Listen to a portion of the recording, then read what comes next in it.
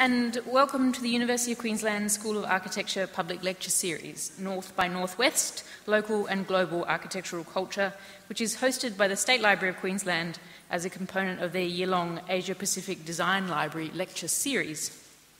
My name's Naomi Stead. I'm a research fellow at the University of Queensland School of Architecture, and it's my great pleasure to introduce tonight's speaker, my friend and collaborator, Justine Clarke. Justine, these days, is an independent editor, writer, critic, curator and researcher, but as many of you will know, she was up until very recently, in fact last month, editor of Architecture Australia, having been associated with that journal since 2000, first as assistant editor, then as deputy editor, and as editor from 2004 to 2011. It's a huge responsibility, I think, to be the editor of Architecture Australia and to curate effectively, to curate architecture in Australia, how it's communicated, how it will be remembered. But I think, in my opinion, Justine's tenure as editor of AA was marked by intellectual seriousness, a depth of discourse and a commitment to public debate about architecture, including on several occasions here in Brisbane, and a reflexive approach to what is architectural criticism and what is it to edit a major national journal. Her work at Architecture Australia was recognised in 2009 with the award of the Bates Smart Award for Architecture in the Media for the AA issue on Indigenous housing. Justine has also been active on the world stage as a 3 times judge of the World Architecture Awards. She's also engaged in scholarly research and is a partner investigator on an Australian Research Council linkage grant entitled Equity and Diversity in the Australian Architecture Profession, Women, Work and Leadership. That project is in collaboration with me, and it's based at the University of Queensland Architecture School, along with 6 other scholars from 5 other institutions and 5 industry partners, including the Institute of Architects. I think Justine's commitment to social justice and public policy generation is also a very commendable attribute. Justine is co-author with Paul Walker of the book Looking for the Local, Architecture and the New Zealand Modern.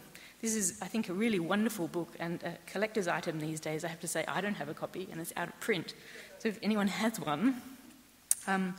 Justine was also curator of the exhibition of the same name and has curated other architectural exhibitions. She holds a Bachelor of Architecture with honours from the University of Auckland, a Master of Architecture by Research from the Victoria University of Wellington, with a thesis on architectural drawing. Justine has titled her lecture tonight, Here, There and Everywhere. Please join me in welcoming Justine Clarke.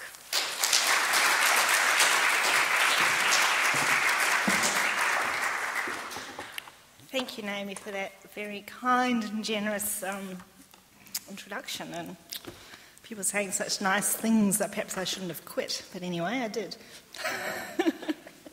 Anyway, it's a bit confronting. Now, when Andrew invited me to speak, he suggested I could talk about my work on the local, or reflect on my time as editor of Architecture Australia, or not do that. In fact, I'm going to try and do all of it. When I looked at the flyer for the talk series, I realised that the majority of speakers in this series are practitioners of one kind or another. And so I thought I'd try and describe my work also as a kind of practice. I'm not going to claim that writing can be a kind of architecture, but I would argue that editing, writing and criticism and research do constitute a kind of practice and can be understood as modes of making. This has always seemed to me to be a productive thing to do. It requires one to reflect on the processes of production, the materiality of the work, the circumstances, geographic, economic, conceptual, under which it is made, and the effect that these have on the works in question. Considering the circumstances of making also enables us to understand the contingent as a productive part of what we've made, what we make. And for a very long time, I've been interested in the messy everydayness of any act of production and the role of serendipity, incident, and accident sorry, I find it quite hard to see. Can that light get turned down at all? It's just... Sorry.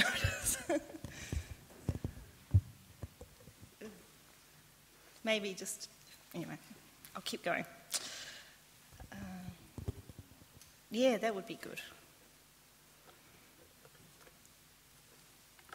I should have figured this out before, but no. It is, yeah. So if I squint, just ignore me. Sorry. Anyway, back to where I am. So I'm interested for a long time in the messy everydayness of making and serendipity, incident and accident, and I will reflect on that throughout the talk.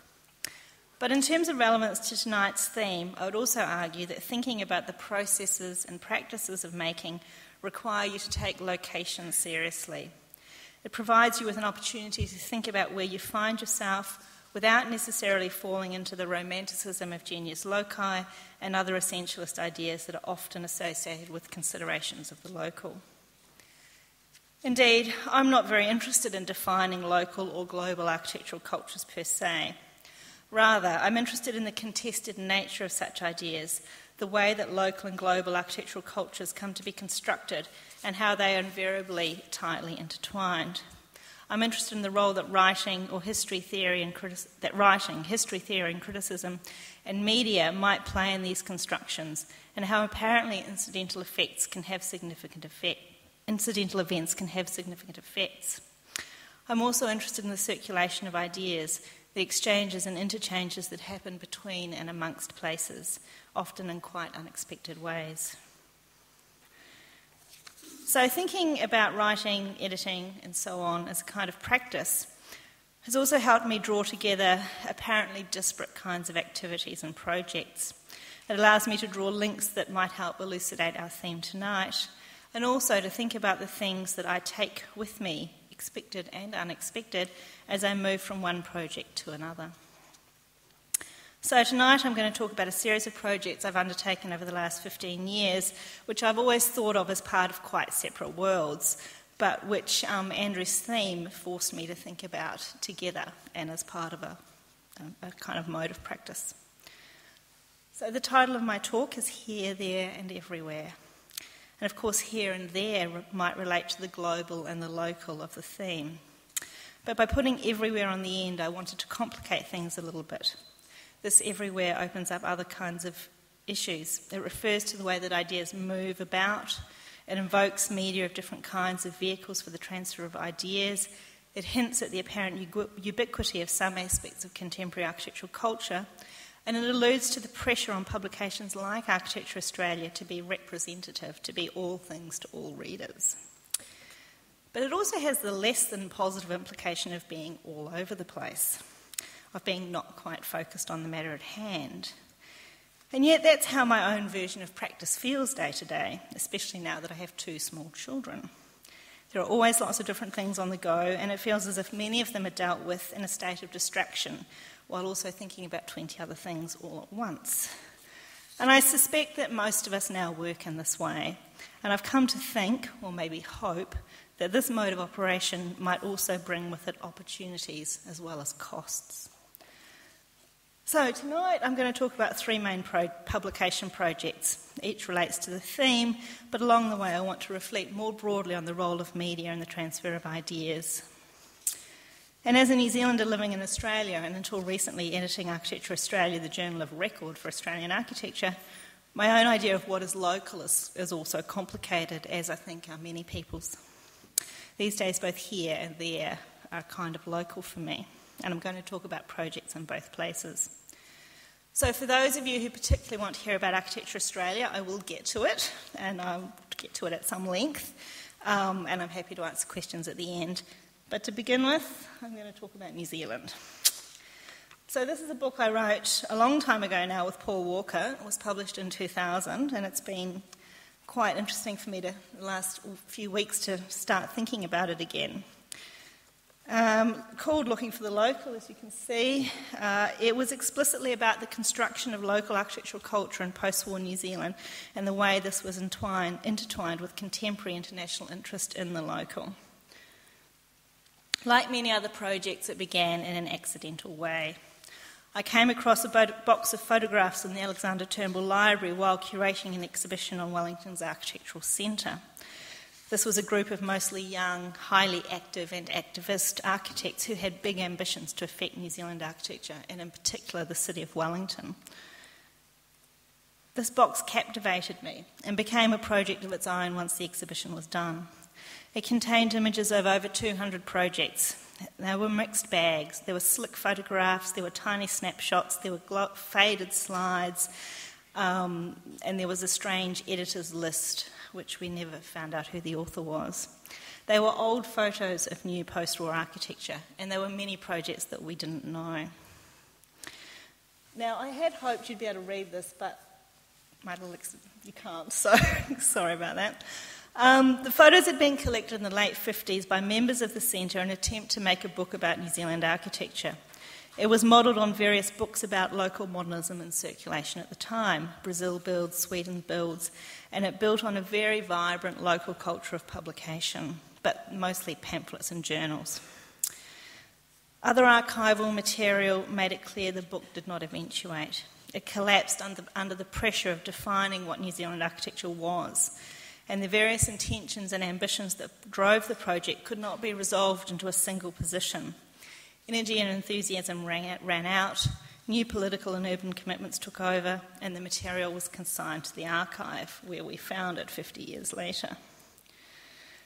So the proposed book could not be reconstructed from these remains. It was both overwhelmingly present and strangely absent.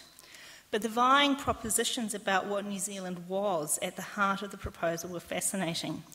They offered a way into the complex network of ideas around identity, modernism, architectural cultures, both local and international.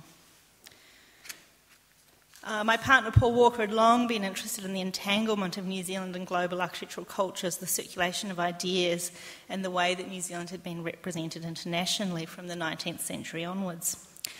And the gaps and tensions within the discussion of the book seemed like a very productive space in which to tease these ideas out.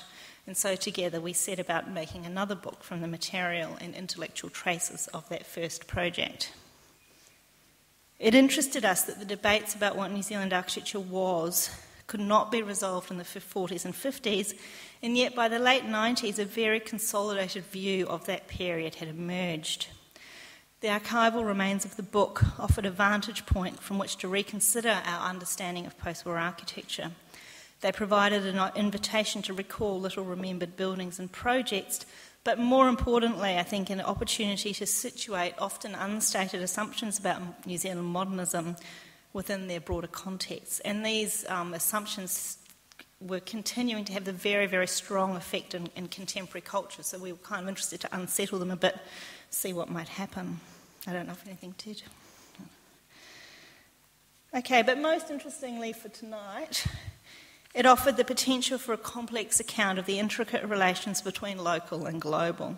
It gave us the opportunity to explore the argument that places like New Zealand, and I think Australia too, are not simply at the end of a long one-way drift from metropolitan centre to the periphery, and that ideas of the local are themselves embedded within international architectural discourse. We already had that. We pursued this in a number of ways. We explored the mediated condition of modernity, the role of publication and photography in disseminating ideas. We looked at different versions of modernism at play in the post-war period and how many of these had been erased in the years to come. We were interested in the proposed content of the book because it allowed us to reintroduce some of these other versions to New Zealand architectural history and to suggest other ideas of what New Zealand could or might be. By historically locating the development of architectural commitments and ideas, we sought to demonstrate that these things were not essentially New Zealand, but rather the outcome of contingent events and structural situations. So this is what we made. Is it?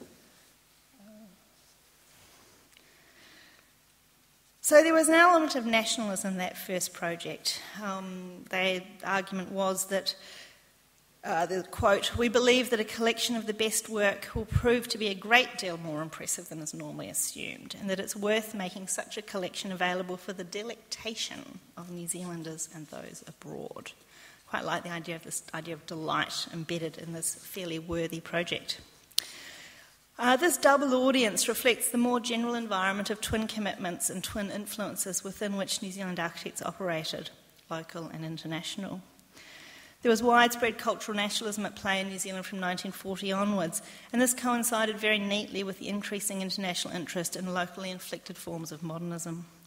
Post-war, there was and I think a lot of this is very similar to Australia. I'm not saying it's the same, I don't know the work well enough, but I think there are a lot of parallels. Post-war, there was a strong sense that New Zealand was a place where one could start anew, away from the disaster of Europe.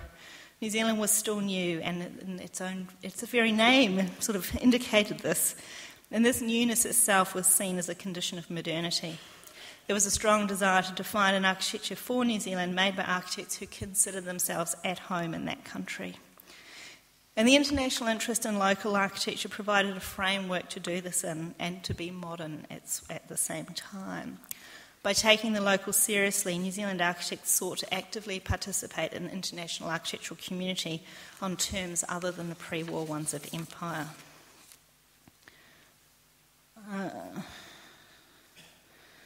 Okay, now I'm just going to go through... I'm missing a slide, but I have the point that the buildings that came out of this kind of search for a vernacular would have meant different things to different audiences. So for international readers, they would have read as local. For lay New Zealanders, they read as something completely foreign, and for New Zealand architects, they read as both local and international at the same time. And I think that kind of complexity is kind of interesting, but I've lost my images, so... Okay, so I think one of the things I found when I read this again, which I hadn't read for such a long time, I became completely absorbed in it, so I've probably got too much stuff. I'm going to just try and skip quickly through a couple of the themes that we pulled out using these images. And so one of the set of images in the book was this set of snapshots of what looks like fairly ordinary, kind of construction project, but it's... There are a group of architects in New Zealand called The Group who are very heavily mythologised in this version of what New Zealand architecture is, and so to find these images of the projects under construction was quite interesting. The other thing that was sitting there in this box was these other images of these kind of much earlier 19th century buildings, which led us to start thinking about the kind of writing of history as well. So post-war, New Zealand's architectural history was being written at the same time as there was this sort of desire for a vernacular. And that history was a very modernist history. It was very much about a very direct response to climate and location and material, and there was this retrieval of these earlier forms that were described as simple, truthful and functional. So this new history was claiming an architectural modernism as a kind of national trait. Modernism in New Zealand became doubly entangled. On various occasions, the architects searching for New Zealand architecture were called new pioneers, and of course the term pioneer also had currency in modern architectural discourse. We have Pevsner, the pioneers of modern movement, and many others. So it implied a new ideas as well as a new country. And ideas of the vernacular particularly circulate around these architects because of a manifesto they published as students.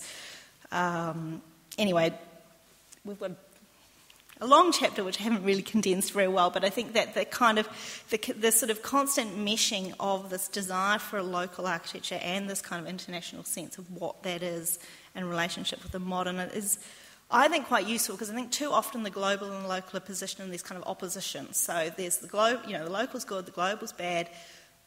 I suppose everything I'm trying to do tonight is just to suggest it's much, much more complicated. Anyway, so, and of course, we have young men building buildings, and it's all, again. So there was also another set of images that really interested us. And this was a quite different house, quite different images. And we really liked this photo, and it became the cover of the book. We liked the way it worked with the paradigms of modern photography while also playing with them. The figures of the glamorous young woman in modern houses that were familiar to many of us from the work of Julius Schulman and others were here replaced by an image of an older woman, the architect's mother. But it was in fact something very minor about this house, which we found had a lasting impact on architectural culture and the way it was represented internationally. So one afternoon in August 1958, this house, that carport right there, was the location of a vigorous debate between the young, opinionated architect and Nicholas Pevsner, the famous historian and editor of the Architectural Review. The subject of their discussion was a post holding up the carport. Pevsner referred to this conversation a number of times, telling the story on each occasion, recasting it differently for different audiences. Sometimes he allowed that there might be some potential in what the detailing that he described as crude. Quote, maybe he was right. Maybe that robustness of detail, which strikes me as a little raw, will one day be a valid expression of the New Zealand version of 20th century architecture. But later on, when he was writing for the canon-making Architectural Review, he left no room for such possibility. He says, lack of means is often apparent in the detailing, although a certain crudity is called straightforwardness, and at least by some of the most thoughtful young architects, set up as a new country feature in opposition to the old men's fussiness at home. It sounds convincing at first, but California is not all that old and still manages to get its details right. So these pieces of writing generated a huge amount of response in New Zealand. And they reverberate right to the 90s. There are these, this term straightforward becomes very, very common. And we just started tracking all these references. And it became, I guess it really fascinated me that, you know, some conversation under a carport turns up in the 1990s from the director of the Auckland Art Gallery commenting, a kind of colonial heritage begets directness, bluntness in fact, a kind of colonial brutalism. And this colonial brutalism phrase had just reoccurred and occurred, which provides a strong tonic to the too sugared spirit of European sophistication. So, yeah, in 1993, Leonard Bell then quotes that Tom Roy quote and gets rid of any reference to architecture. So, and it becomes a sort of state of New Zealandness. And so this discussion about a post holding up a carport in Lower Hutt, which is an outer suburb of Wellington, in the late 50s, then turns itself by the 1990s into this generalised cultural condition. And I guess I'm particularly interested in the way that these sort of apparently minor things take off. Okay. So standing underneath that carport, Pevsner represented the international audience the Architectural Centre sought and the means to reach it. He was in New Zealand collecting material for a forthcoming issue of the Architectural Review on the Commonwealth, and unfortunately that's the only image I have of that anymore. A little square there. But this was not a straightforward encounter between centre and periphery. There were very complex issues of nationality that I'm not going to go into here. The map that these young architects wanted to locate New Zealand on was not the same as the Architectural Review's map. It was what Stanford Anderson called an axis of alternative modernism. But by the end of the 1950s, the book was intended to send something back to the world, to show New Zealand's own regional inflections of this universal local. But it did not go ahead. New Zealand was not added to that map or to any other, and nor was the mapping at home completed. In the end, the book founded on an irresolvable difference between two positions. One took the view that New Zealand architecture would be discovered through an analysis of the field, threading together these various strands to suggest the diversity of the gathered photographs. The other proposed, and this happened 18 months into the book project, a focus on the small timber single-family house. So we used that debate to locate the idea that the house is a primary form of New Zealand architecture, both historically and textually, and that's still very strong. I know in Australia there's quite a focus on the house, but in New Zealand it's very, very strong, and we have always been somewhat unsettled by that, and we wanted to kind of locate that in a way that it might then start to be dismantled, and we wanted to suggest that perhaps we might return to being interested in the urban and the public realm as well as the house. So I suppose what we've tried to do all through the book was take these apparently minor incidents and kind of pull them into focus, use them to pull these kind of situations into focus. Okay. As a building type, the house was particularly responsive to the search for modern New Zealand vernacular, and the slipperiness between house and home invested the house with meaning that wouldn't have adhered so easily to any other building type. There was housing shortages at that time, there was this rising cultural nationalism, all these things came together to give the house this particular power. And as I said, the focus on the house continues, and the houses that were built in that period are still valorised as the most important works in New Zealand architecture. So by outlining this confluence of circumstance, we hope to reawaken, as I said, an ambition to be more actively involved in the discourse and debate on the urban. So this is a very, very famous house. Because in fact there was a lot of work that went on about the urban, about apartments and other modes of urbanised living. There was a big fight about that, and that had been forgotten by historians. And indeed, one of the things that drew the Architectural Centre's energy away from the book was an ongoing campaign for town planning. As part of this, one of the members of the centre was elected to Wellington City Council and was responsible for initiating a high-density inner-city public housing program. Yet, despite this widespread post-war interest in ideas of local versions of modernism, subsequent histories have had, both internationally and locally, have had little room for these debates or for the projects they generated. And as a result, we have very few contemporary paradigms for thinking about architecture away from metropolitan centres, and none that pay attention to the intellectual debates in the so-called regions. But New Zealand, like other places, including Australia, had an active architectural discourse which was grounded in a desire to make architecture in and for that country, while also actively interacting with discourse elsewhere. We argued that by taking local discourse and circumstance and production seriously, and by considering the complex interactions between here and there over time, we might develop more nuanced ways of thinking about the local and the global now. So that was New Zealand. So I flew back to Australia, having launched our book in New Zealand, to find an email asking me to attend a job interview at Architecture Media. After 6 months there, I was working as I started off working on Architectural Product News, which was not a career highlight. Anyway, it was good, interesting. After 6 months, I was assistant editor of Architecture Australia.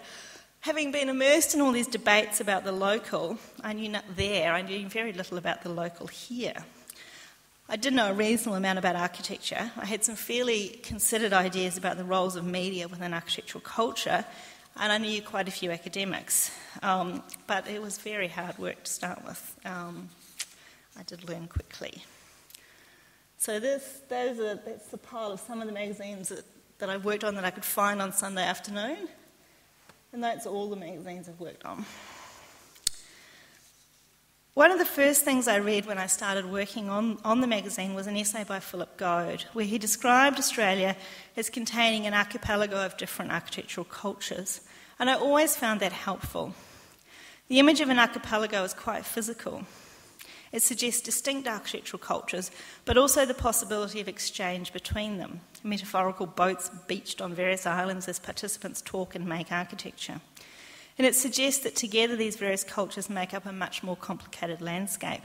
The many approaches to Australian architecture gathered together, some closer than others, some separated by shoals and rough waters, others by calmer seas and bridges. Anyway, Australia, I learnt, has diverse architectures, reflecting varied climates, geographies, client groups and intellectual commitments. There's no cultural consensus, and architecture doesn't serve every cultural group equally. However, Australian architecture does index these multiplying differences, and Architecture Australia sought to engage, and still seeks to engage, with these various architectures. And I have to say, being an outsider was incredibly useful for a long time. Although there were big gaps in what I knew, I think it was very good to not be identified with any one of these groups. So AA is the latest publication in a sequence of magazines that have recorded and interpreted architecture in Australia since 1904. Flicking back over this century of, well, more than a century of publications gives an extraordinary sense of both the familiar and the foreign. The past is strange territory indeed. Yet the pages of these magazines reveal concerns, paradigms and commitments that are remarkable for their consistency, even as their articulation differs. For example, the ongoing discussions, both implicit and explicit, about what it is to build here. The journals, these are just some of my more favourite covers. The journals played a fundamental role in building this country's architectural culture and in disseminating them both locally and internationally. These magazines have constructed an audience for Australian architecture and discourse, and simultaneously they index more than a century of activity. The early Institute publications played a key role in mitigating distance in an apparently faraway place. They included a large amount of reportage about what was happening outside Australia and indeed outside architecture. Keeping readers informed about what was going on elsewhere, they also speculated about what Australian architecture was and might become. This is Charles Jenks with a dinosaur. You all know that one. More recent volumes are devoted to overtly Australian content and to articulating the complexities within architecture. Architectural culture is much more confident now, but the question, what is Australian architecture, still has value. But this value does not lie in finding an answer, simply in the way that it encourages us to think about what we do. So these are some of my favourite covers. That one there is thanks to Naomi. So one of the things I've always liked about the magazine is that it demanded a very eclectic approach. It couldn't be doctrinaire. As a journal of record, it had to seek to engage with a broad range of ways about thinking and making architecture, a diversity of building types, forms, technologies, theoretical positions. But at the same time, it couldn't possibly document everything. And I think one of the things I'm very happy about not being editor is I don't have to say no to people anymore for the moment. In the magazine, I think it was very important to offer the reader an opportunity to think across Australian architecture and to recognise and enjoy that complexity. Where was it? Am I going for time? Fine? Okay. So I've just got this little bit here because I was wanting to talk about making the magazine as a kind of practice, really about the kind of daily business of putting the magazine together, which is like any business of making, just a lot of work and a lot of ideas. So putting together any issue involves a lot of planning, a lot of consideration and a lot of hard work, but also an element of chance. No matter the intent of the editorial team, there's always a degree of serendipity at play, and the results, I think, are often the better for it. As with making anything, it's partly a matter of seeing how to take advantage of unintentional or fortuitous events, of recognising possibilities and of finding a way to make something out of them. No issue of the magazine is made in an ideal environment. There was never a moment of quiet when all possible content was laid out before me, allowing a singular moment of informed decision about the content of a particular issue. Rather, every issue was commissioned over time, with some decisions influenced by earlier ones and things being revised and reconsidered as I went. An issue of a magazine is not a book. It is an iterative, cumulative thing, and it makes sense over a sequence of issues as well as within any particular issue. Any issue of the magazine was also always slightly outside my control, and I think I quite like that. So I collected together a series of projects that I thought would make sense in some way. I'd commission intelligent, thoughtful reviewers who would have something productive to say. But reviewers write about projects in unexpected ways, and this forms new connections within the content of the issue, connections that I hadn't thought about. The final photographs and the drawings come in and things change again. Some images are particularly striking, others are such small files we couldn't use them even if we wanted to. The designer will see an opportunity that we hadn't thought of, and then another ad booking comes in and we have to lose a page. So the balance shifts. The result is always a network of projects or ideas rather than a tightly structured exegesis on a particular theme, even in those thematic issues. In the pages of the magazine, quite different buildings rub against each other and maybe generate some sparks in the mind of the reader who brings further interests and interpretations to bear on the content. So recognising that a magazine is always an object that exceeds the intent of its editorial team is quite important. It doesn't mean that one throws one's hands in the air and relinquishes responsibility, and doesn't mean that you work very hard to make it make a lot of sense. But it does remind us that larger things are always at play than the intent of any particular individual or group. The magazine is a product of the culture in which it's made, and editors, authors and architects are all cultural agents. In making the magazine, I was also very conscious of its role as a journal of record and as a future resource. Having spent all that time scouring old magazines, I was quite conscious of that, they have this very long shelf life. I was quite aware that publishing a project is one important way of making it available for discussion in the architectural community, and that this is one first step in the consensual communal creation of the canon. However, the consciousness of the role of the magazine in history also manifested itself in very small and pragmatic ways. We've put a huge amount of work into reproducing the drawings. We'd sort of spent a large amount of time, and I know Haig Beck probably does this even more than us, but a lot of time making sure they'd reproduced properly. We were very careful about the ordering.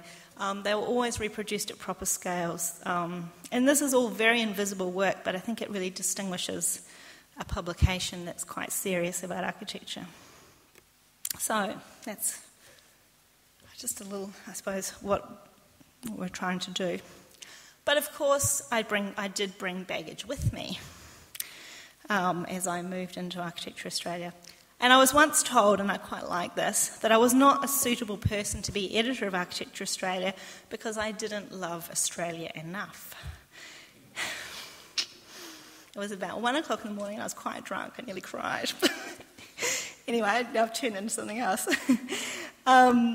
It transpired the problem wasn't that I was a New Zealander. The previous editor had also been a New Zealander, and that was fine. But the problem was that I was a little bit sceptical of the romantic version of Australia in which Australian architecture is epitomised by beautifully crafted houses and stunning bush settings, or photographed as if they might be. I was also, it seems, too interested in architectural theory to be a real Australian. And as you realise from my description of the book, I kind of had various reasons for those attitudes.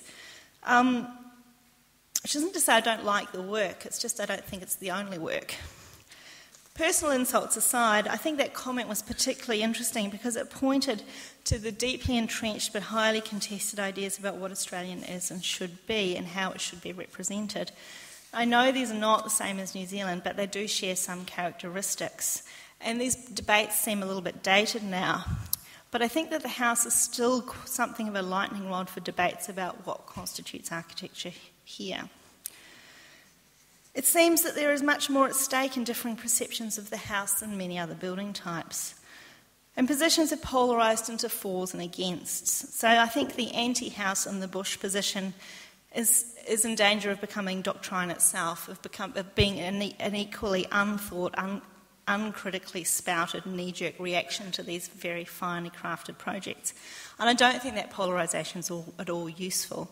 I think it stops productive debate and discussion, and it prevents any sophisticated appreciation of many projects. But then I think perhaps my interlocutor was right.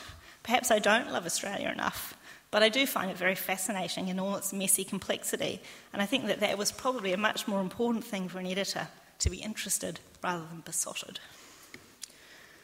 Anyway, so now, I'm going to talk just about this one issue for a little bit. This is an issue I did September last year, which, again, relates fairly strongly to Andrew's theme. So our book took 2.5 years to write. This magazine took 2.5 months to put together. So it's a very different pace of activity and a very different kind of mode of engagement. So Architecture Australia, I think I've tried to outline, as the journal of the Institute, is always implicitly concerned with what Australian architecture is and might be. And this issue, I think, really sought to expand that understanding. So that's the cover. And this is I don't know if you can read, that's a detail of the cover, so really it's just a sort of overlay of places and projects. So Australian architecture, of course, is not bound by the geographical borders of this country. There's a substantial cohort of architects and academics from this part of the world spread across the globe And while architects based in Australia are now working internationally on an unprecedented scale. So this issue of the magazine sought to extend our idea of what might constitute Australian architecture, of what the local is. Relationships between here. You can see I took this one quite late on Sunday afternoon, very sharp shadows. Anyway, I guess I'm trying to give a sense of these things as material objects as well. So relationships between here and there have always been intricate and complex. We've always been embedded in the give and take of architectural ideas and in the production of architectural culture. And I think a lot of the ideas that I started thinking about, a long time ago in New Zealand really do keep informing what I'm trying to do in a new context like the magazine. So how to commission and compile and edit a single issue of Architecture Australia on such a huge topic? So we did these two maps. This is people, and so the spots are bigger where there are more people, and this is project locations, which are tell quite different stories.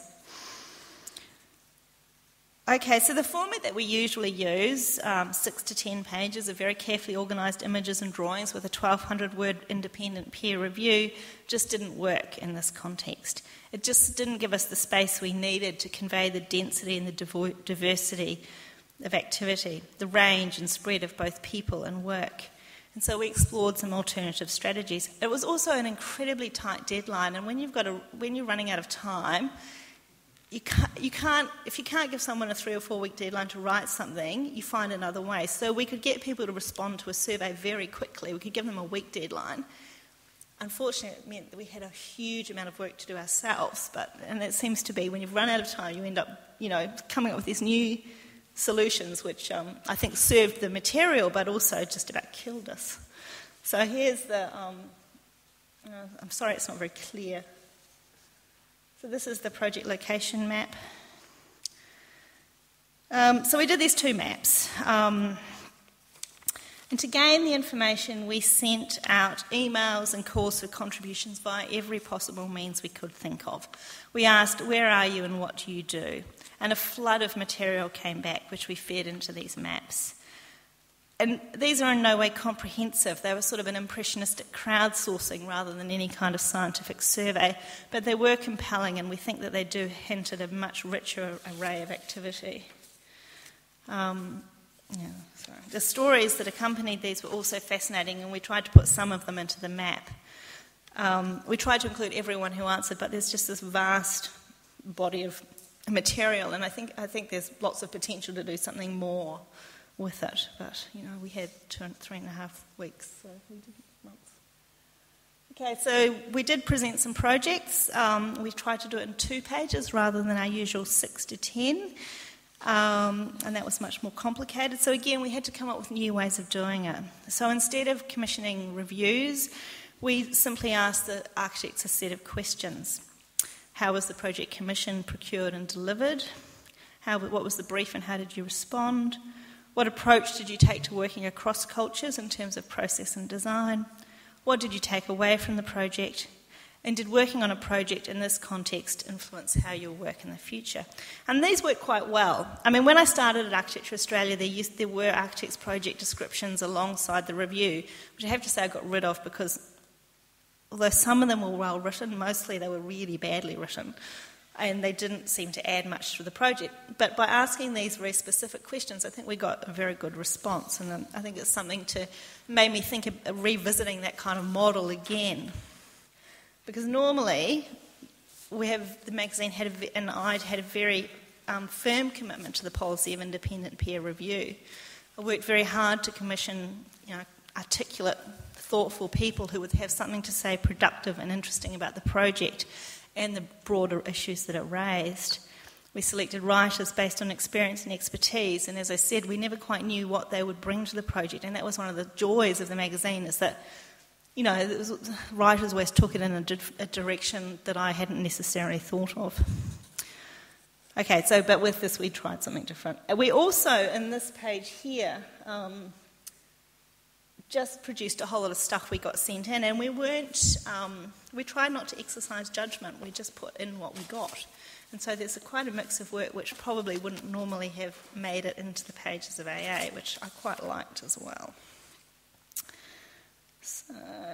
So then we had these thematic essays which kind of provided a context for all that work and for the architects' impressions of what they were doing.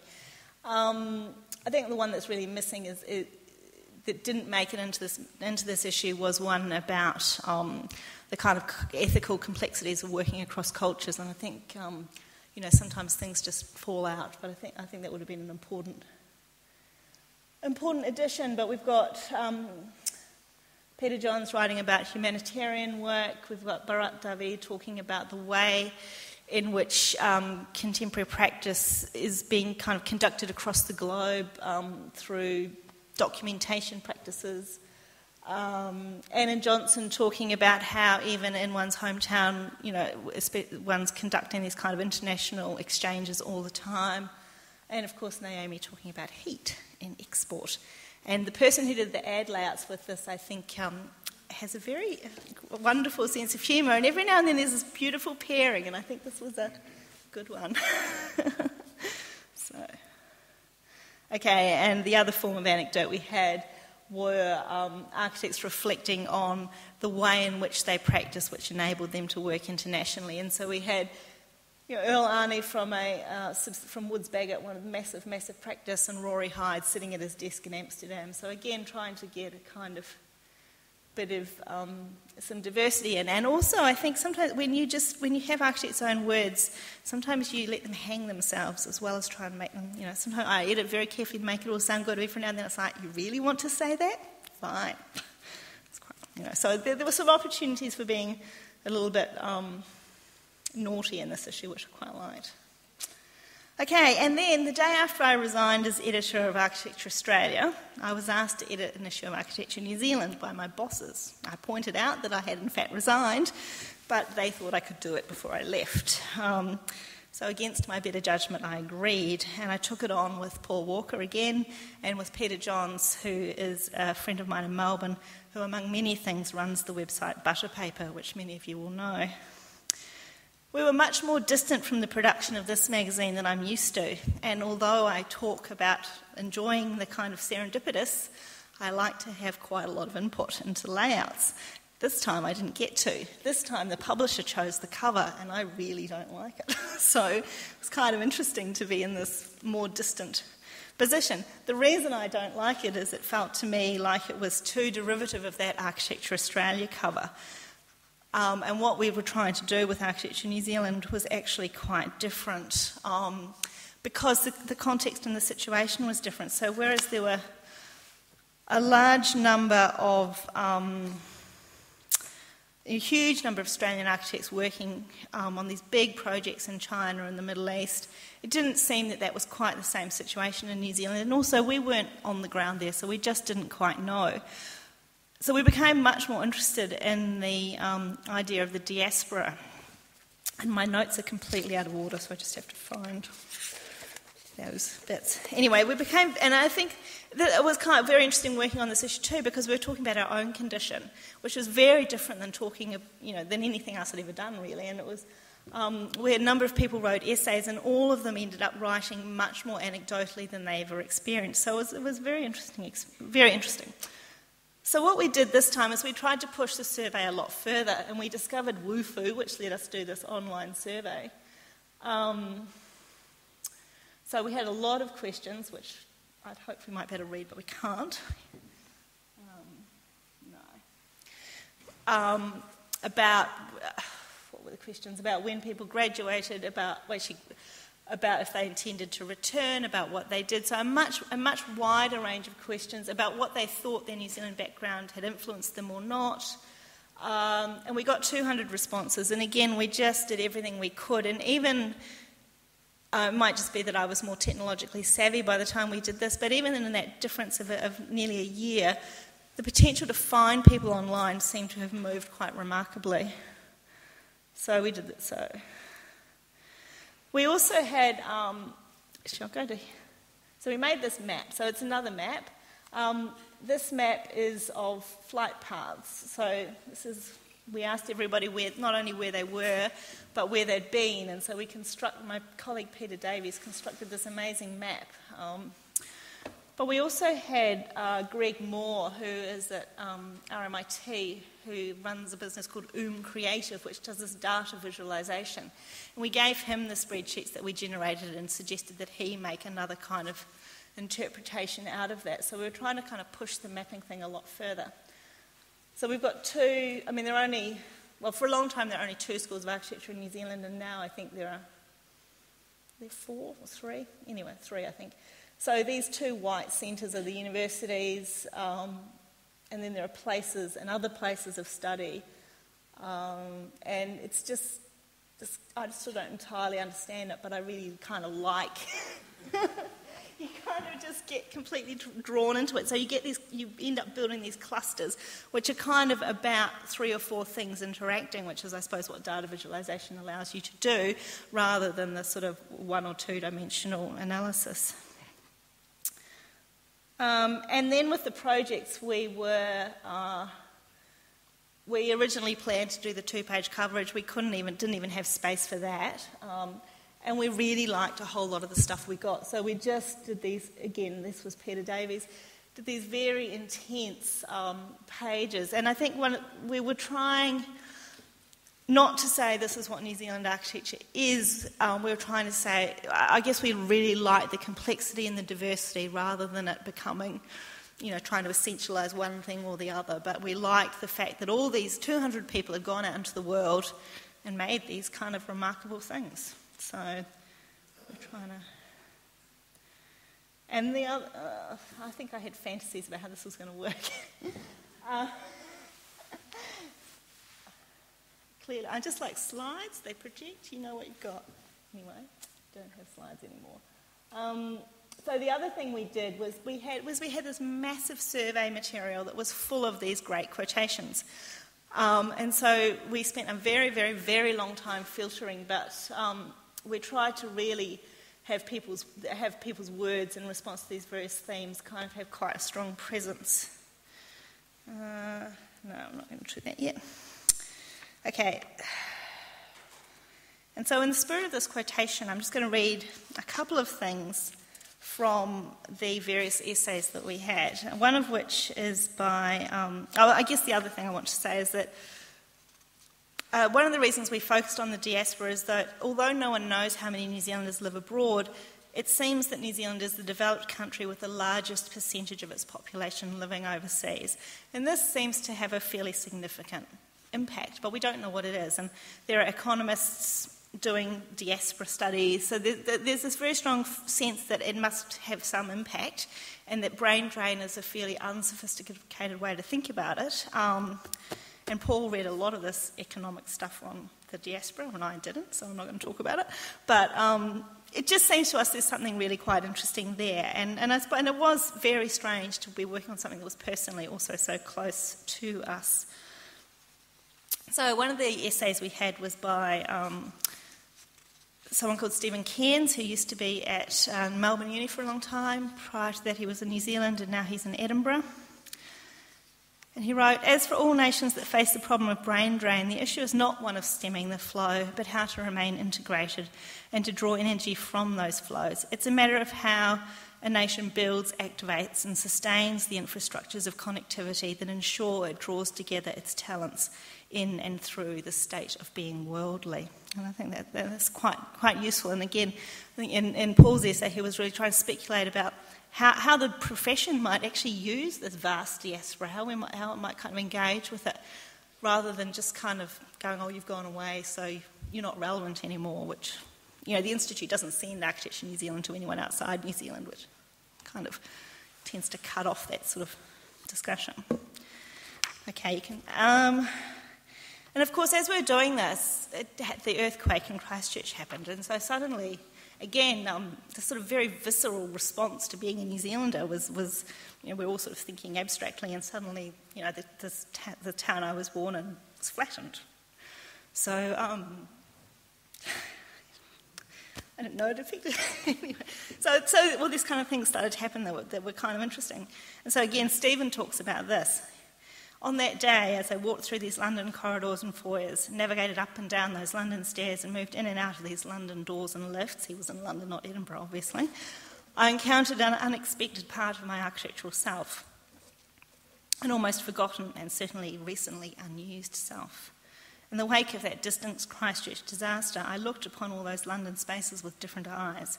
It was not simply that I wondered what it would be like to be in an earthquake and to experience the architecture around you shake, fold and break. I was suddenly seeing all those London spaces through one very specific architectural lens that I had acquired during my undergraduate education at the School of Architecture in Auckland. The earthquake-proofing of buildings through principles of bracing, stiffening, bundling and base isolation were, I imagine, prominent in the training for all architecture students in New Zealand. It's a fact of life that certain pieces of knowledge can be rendered redundant by being displaced in space and time. Think of the migrant professional who can no longer use his or her credentials in their new home. And yet it's also true that other forms of knowledge can be established, can be enhanced and given new value through processes of mobility and migration. And I think what was interesting too is the various essays. So Stephen is, he's a post-colonial theorist, he's a very sophisticated thinker. The essay by Peter Johns, who is one of my co-guest editors, was much more sort of immediate responses to the data and to his own experiences. They both didn't plan to write autobiographical essays, but that's what kind of came out, which I think, again, they both felt relatively unsettled by. So Peter writes about butter paper. 4 years into my migration to Melbourne, the lack of access to a New Zealand conversation and the expenses of phone calls and flights left me feeling disconnected. These feelings coincided with the surge in the growth of the internet, and looking around the web, I realised that this platform might enable me to reacquaint myself a little with the homeland and with architectural discourse in general. In early 2000, butterpaper.com was launched, with hopes of tying together architectural news and resources from both sides of the Tasman to throw some ropes across. The website certainly led to a re-engagement with architecture. But disappointing for me, the interest was from within Australia and far-flung places like the US, Italy and Spain. Despite the New Zealand content, it never received many New Zealand visitors. Perhaps it was not quite kosher for me to post New Zealand news from Melbourne, not that that stopped me. Building that homesick website and then writing it opened doors in my career that I could not have predicted. My business is broadened to include web design and writing. Who would have thought? The jolt of a physical and cultural shift seems to have bumped a few of our respondents straight out of architecture. Landing in a different city inserts you randomly into a different crowd with different interests. So many of the respondents to the survey were still working in architecture, but there were 20% who were working in the arts and construction and digital services and in the media. And indeed, Australia seems to have a habit of importing New Zealanders to edit its magazines. So you have me, you have Davina Jackson, Matt Ward, the editor of AR, is a New Zealander. Jackie Q, who was the editor of Monument for a while, is a New Zealander. So I don't quite know what's going on, but, I don't know. Okay, and the last thing, I'm going to go back to modernism. So, again, quote, this is from Paul in his essay in that issue. Paul tried very hard not to write biographically, to try and write about the sort of structural situations.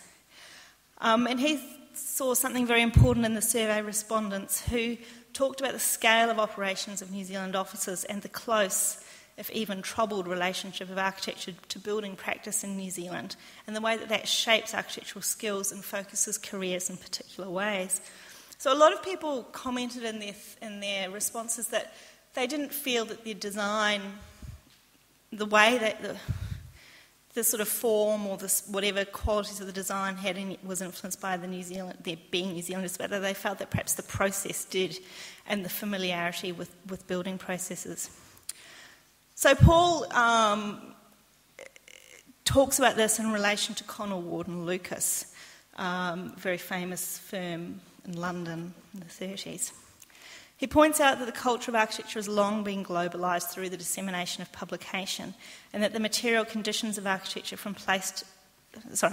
So his point is that the culture is globalised through publication, but that the material conditions of architecture from place to place are nevertheless particular. But the technique that's normative in one location may turn out to be full of innovative potential in another. So this is another kind of jolting. So Basil Ward and Amias Connell were both New Zealanders who went to London. They'd learnt about modernism in New Zealand in the 30s in Napier, which is another after the earthquake. They went to New Zealand. They went to London. I'm very confused here. Anyway. But they knew about concrete. They knew about concrete construction because of earthquakes in New Zealand. And so this thing, which was this very prosaic, everyday thing in New Zealand and London, was this kind of in the 30s, where it was this kind of majorly innovative thing. So the knowledge that they took with them, they put to great effect in differentiating their design work from the English architectural scene in the 1930s. So going back to New Zealand, has always been conscious of its relationship with architecture elsewhere, Paul says. The examples of Connell and Ward show that it's something more complicated, motivated by their encounters with architectural modernism and publications that the flow of modernity had already brought to New Zealand in the early 20th century. Connell and Ward went to what they thought were its sources. They brought with them their almost incidental knowledge of modern technique, its effects in the hidebound English context were quite unexpected, and they became, this leading modernists. The possibility of such a productive disjunction is surely enhanced by our current contemporary global world. So that's all a bit hairy at the end, sorry. One more quote. One of the things that many of our respondents talked about was education and the fact that they'd had a very good education, and I think that's... So I guess here we are at the School of Architecture at UQ. I thought I might end by talking about the value of education. And again, I think Stephen Cairns just summed it up, what certainly my recollection of being trained in Auckland and what many of our respondents' recollection was too. And he says, I recall the Auckland School where I did my undergraduate training to be a lively design environment with a rich studio life. More specifically, the work to articulate the possibilities of a bicultural and multicultural New Zealand were very important. These were by no means stable and prescripted principles. They were points of debate and contention that seemed to have consequences for architecture and appropriate forms of settlement in New Zealand and beyond. The particular combination of drawing, cultural, political sensibility, the kind of very strong interest at that time in contemporary architectural theory was, and I think remains, fairly unique. It was perhaps the openness of Auckland, the university and other cultural institutions in that city as a site of debate that has been most significant. It was rarely a place where some pre-existing sense of New Zealandness was merely asserted. It was a place where that was constantly being negotiated through art, films, buildings and the everyday life of the city.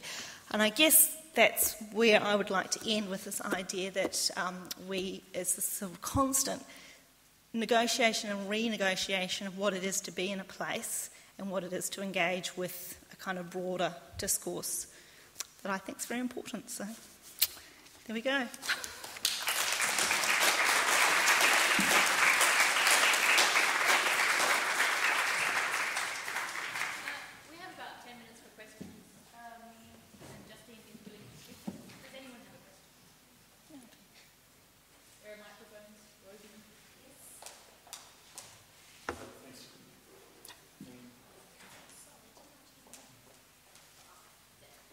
Justine. I guess my question's about the Architecture Australia business, and because I've got an interest in the institute and I hang around your university library, I quite like the idea of the history of Australia being recorded. And I was just wondering how often you need to look over your shoulder in Architecture Australia to see what else is going on. Through history, transitions, then Monument, then Architecture Review Australia, UME have taken at various stages a sort of a more active role in discussing architecture, and then over time Houses Artichoke have stripped away some of the content of Architecture Australia, and in the current realm a lot of the interest in contemporary projects is people pursue through websites. So how important is it for Architecture Australia to follow a kind of a straight line, and how important is it for it to react against what else is happening in society as a journal of record? I think it's balance. I think there are projects which are major public projects that have to be reviewed in the Journal of Record. They're kind of no-brainers. They have, and then I think there's all this room around those projects for a whole lot more stuff. And I think one of the things I would like to have done and found I couldn't do was really expand that side of it a lot more. And because it's very important to review the straightforward public projects, but I think kind of engaging in a much more diverse sense of what architecture is and might be is very important as well.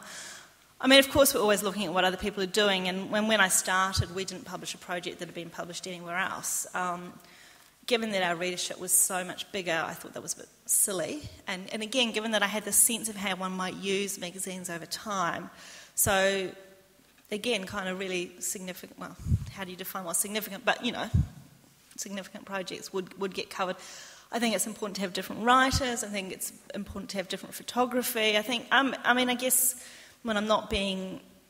the magazine's under a lot of commercial pressures, and that's where the thing about not publishing something someone else has already done comes from. But I think I think it's important to have multiple stories about things in the public realm. So, and I think the rise of the web and social media is fascinating. And I think, I've never really liked that thing of having to get the latest, greatest first and getting the scoop. It's just a side I find least interesting. And in some ways that pressure is now kind of gone because you've already seen the photos, but I think it's what you say and what you can do with it. And so it's really important to have very good writing. It's much more important than it was when I started, I suppose, commercially. So, the magazine is entirely funded through advertising, and that has it's the Journal of the Institute, but we get no money from the Institute, which no one, we didn't, the magazine I used to edit doesn't. So I think that no one quite registers that, but we're not subsidised, so they don't tell us advertisers don't tell the magazine what to publish, but the kinds of coverage and the look and the feel and the big glamorous photos and all that stuff is very much targeted, it has to be a magazine that an advertiser wants to be in. So. Anyway.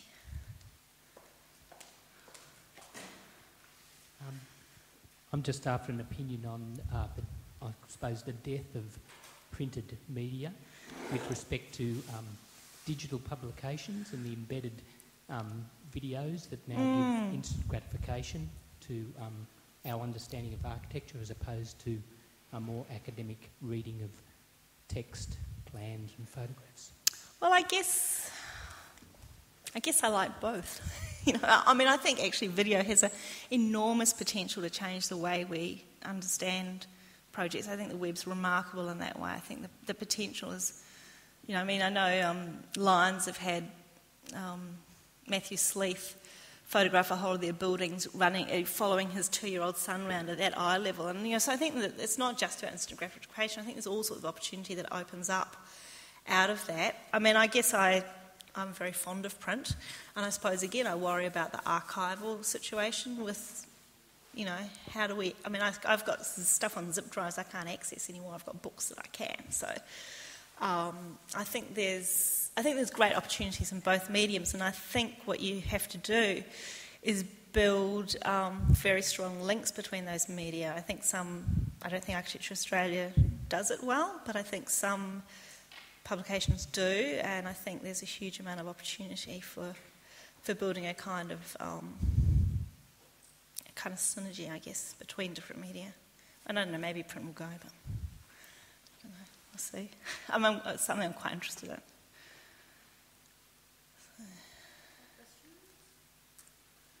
Shall we go and have a drink? I'll just ask you, okay. It was pretty remarkable, that slide you showed of all the covers of all the magazines that you've worked on. So it's maybe a difficult question to answer, but what are you most proud of in your tenure as editor? Oh God, I don't know. I get it, staying alive. I'm not sure, because it's interesting when I did that, I sort of looked at issues I hadn't thought about for a long time, and it's kind of nice to be surprised. Like, some of them I'm not sure. But some of those covers I don't, they're not my decisions. Some of those covers were not the cover I wanted for that issue. Some of them I love, but there will be other content in those issues. So again, it is made, the magazine is made in this kind of constant negotiation, and it goes into the world and it's subject to more negotiation. So, I like that, but then with Architecture New Zealand, it was completely outside my control. I didn't like it at all. So.